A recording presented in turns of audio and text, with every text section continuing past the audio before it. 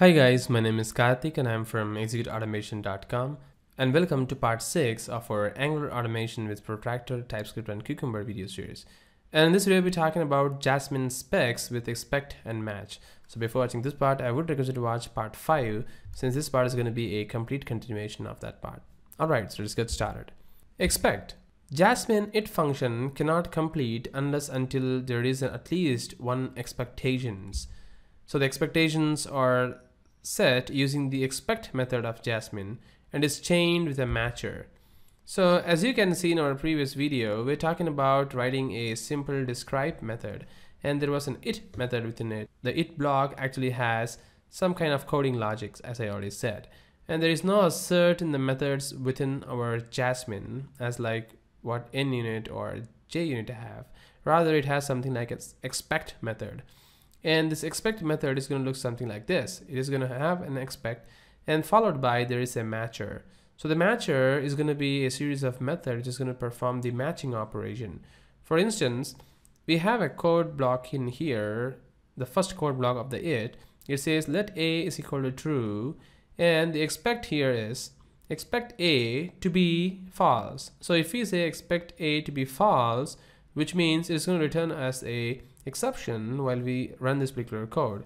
Similarly, if we say let a and we expect it to be defined, and if it is not defined, then it is also going to be failing and it's going to throw us a message saying not defined. So this is how you can keep on testing a service using Jasmine's expect and match chaining. So we'll quickly see this in action from our next video onwards. But for now, I will quickly show you a very high level overview of how to write the expect and match in our Visual Studio Code. So for that, I'm going to flip to Visual Studio Code. So this is the same project which we were working on our previous video. And here, as I already said, the it block is not going to be complete unless until there is an expected match within this particular code. So if there is no match, then the scenario, it is going to throw us a message saying there is no expectation for this particular code block. I will quickly write an expect method in here, and let's do this, expect, and you can see that it is expecting a function, and there is one more overloaded function here which is going to say the actual, and there's an array like, and there is one more overloaded method, the actual of t. So this is the one which we are interested in right now. So let's quickly say that let a is equal to, let's say 12, and now the expect, let's a dot to be 12. So if it is 12, then it's going to be passed. If it is not 12, then it's going to throw as an exception in here.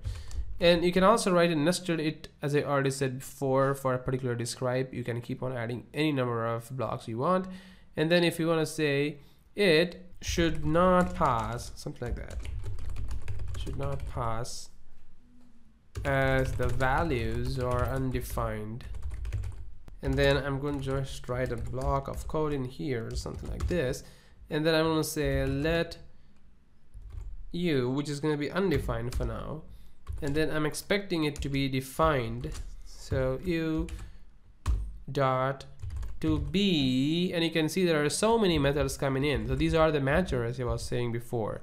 So the to be is the one which we used before in our code over here.